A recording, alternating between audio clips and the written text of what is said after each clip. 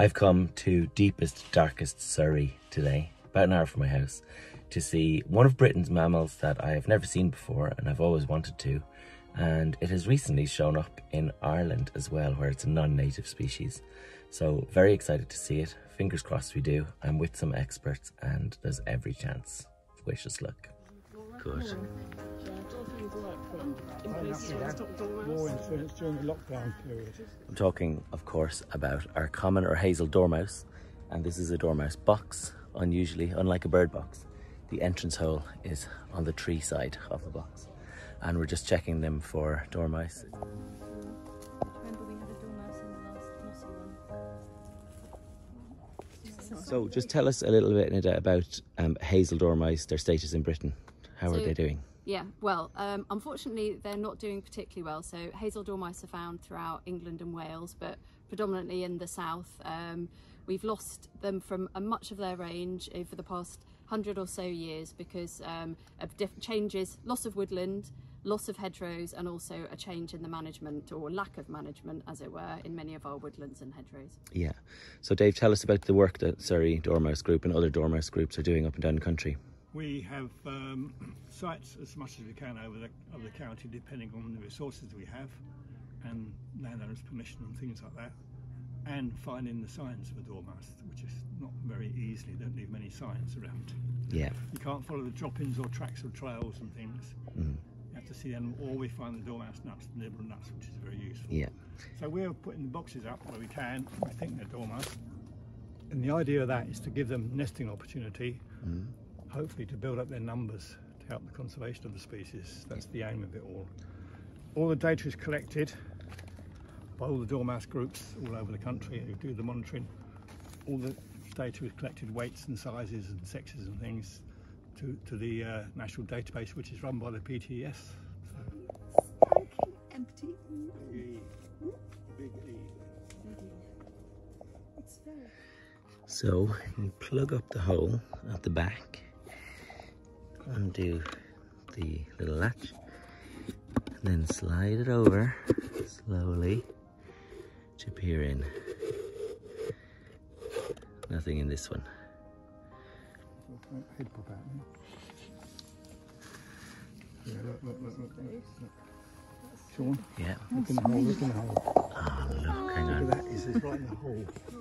Yeah. There's a dormouse, yeah, look at that. Huge big lovely, eyes. Look at that.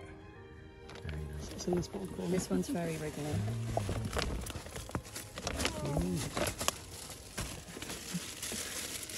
Have you got a tie? Yeah. This one tried to escape.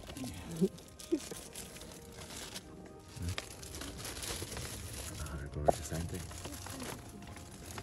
We don't know. Oh, okay, well done. Lovely. Got it? Yeah, well done. Double lines. What did we? I've got fur clip on that one. Did you say? Don't have Yeah. much of them, Yeah. 2 on the left flank. Okay. Is there The anything structure. else? Can you see? Oh, yeah. And then the green leaves on the outside. There's also quite a bit of moss, which isn't particularly usual, but I'm guessing they put it in a bit after this video. You can feel it. Yeah, I see nipples. I think I can see nipples. And she's got a very clear clip on the back. I see the Sure photos, it's not Dave. that, is it that one? It kind of looks like a diamond in the middle of the left flank. A triangle, not a diamond. Look at that small. Tell you what, Sean. There's a little more. Let's watch it.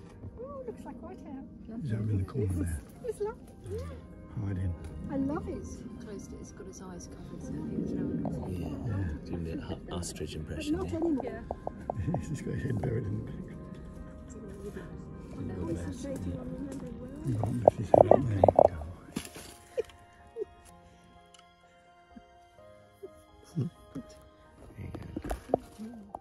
We can take this out as well. It's the wrong colour for a dormouse, so you can... Yeah.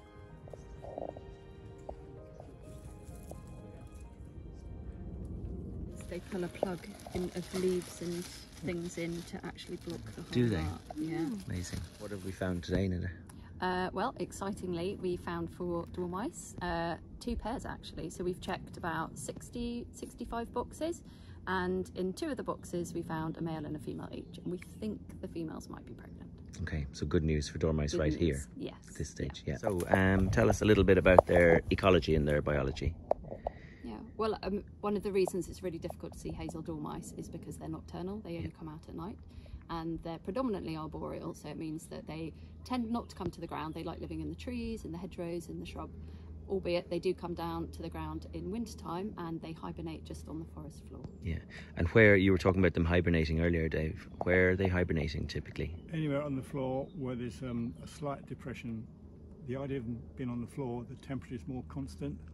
Above ground it fluctuates and they wake up too much. Yeah. But with radio tracking, it's been found they can be almost anywhere.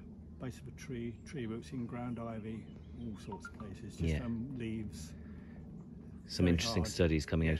And what about the studies on their diet? You were saying that they're doing some dietary analysis as well? Dietary analysis of all sorts of fruits and things. They can't digest cellulose, so they have a slightly different diet to other small mammals. Okay. But having said that, they do feed on a range of things, and we're actually finding that insects are more prominent in their diet than we thought they were. Yeah. And they are relatively adaptable, which is good news, but they do depend on seasonality. So when the fruit succession comes in, from when they wake up, they need flowers, insects through to the nuts at the end, which puts them in weight. They can't before hibernation. Can't just rely on hazelnuts. Good stuff. Well, thanks for bringing me out today. We have dormice, but there's very little hazel around as well. Yeah. Great. Well, thank you for bringing me out today. My first dormice. Very I had a great time. Good. Thanks. Beginner's luck. Yeah. Cheers.